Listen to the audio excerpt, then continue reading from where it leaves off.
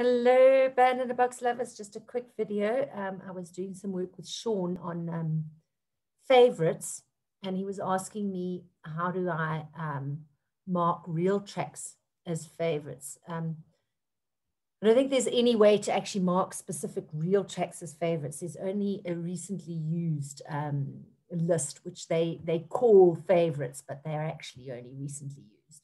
But there is a way that you can mark a style as a favorite. So you just go into the style picker, right click on a particular style, and then say set style as favorite. Okay. And then to access those favorite styles, you just go styles and then favorite styles, and then there you'll see your favorite styles. And then there's your recently used styles as well. So they've done a good job on the favorites on the styles, but not such a good job on the